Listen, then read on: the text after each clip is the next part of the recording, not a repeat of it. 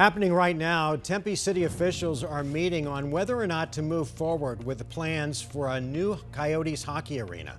The proposed $1.7 billion project would also include apartments and restaurants and would be built at Rio Salado and Priest near Tempe Town Lake. This is far from a done deal. However, there are questions about the Coyotes' financial viability.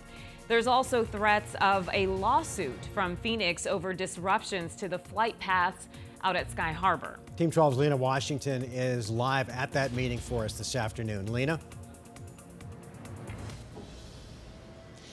Good evening, Mark and Caribe. We are entering hour 3 here at Tempe City Council. We've entered the public comment period, and there are over 70 live speakers and over 200 comment cards to get through tonight. We've heard from former Coyotes players, members of the front office, and current Coyotes players, along with NHL Commissioner Gary Bettman, who endorses this move for the Coyotes. But we've also heard opposition from representatives from Phoenix Sky Harbor, aviation officials, and residences in Tempe who are concerned about the level of noise and the flight path impacting them with this new development. Take a listen to some of what we heard earlier today during this meeting.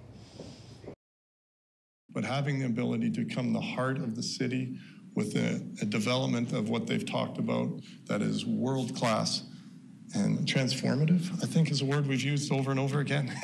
It's something that's so, I think it's the next level. For me, the city, it's going to help, but for a hockey team. I mean, I'm up here because I'm a hockey player. There's really not any other reason for me to be up here as a hockey player here in the town. And I think Arizona is important to the NHL, and we want to stay here. So I hope you guys vote yes to start negotiations for this project.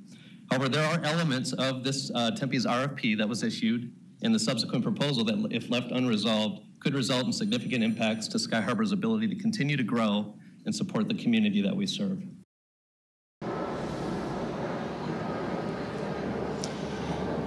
And officials with the Coyotes say this would create more than 6,900 jobs and would generate more than $200 million of revenue over 30 years here in Tempe. The Coyotes will also sign a non-relocation agreement for 30 years to guarantee their stay here in Tempe. But we are far from over here at City Council as we continue to hear if City Council will move forward in negotiations as we continue with the public comment period this evening. Live in Tempe, I'm Lena Washington, 12 Sports. All right, Lena, thank you.